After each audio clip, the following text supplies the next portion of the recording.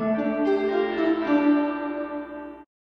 titre de présidente, comme de raison, je voudrais d'abord vous dire toute ma fierté de vous présenter aujourd'hui cet ouvrage, Quand Frelighsburg est tombé dans les pommes.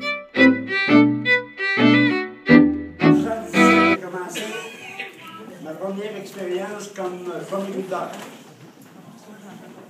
Beaucoup me disaient, parce que j'ai quitté un emploi du fédéral, beaucoup me disaient que je ne savais pas dans quoi je m'embarquais. Je ne sais pas encore, mais j'ai vécu jusqu'à aujourd'hui.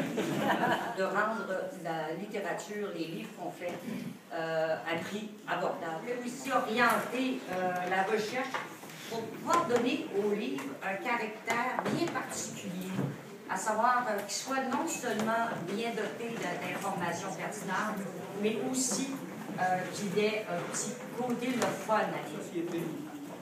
Il y a des mécanismes qui s'opposent à cet oubli-là. Ce sont des gens que moi j'appelle des porteurs de mémoire. Dans notre milieu à nous, on peut plutôt parler de porteuses de mémoire, mais ce sont des gens qui s'arrangent pour pas qu'on oublie ce qu'on a. D'avoir eu l'audace de me confier le mandat d'écrire ce bouquin-là.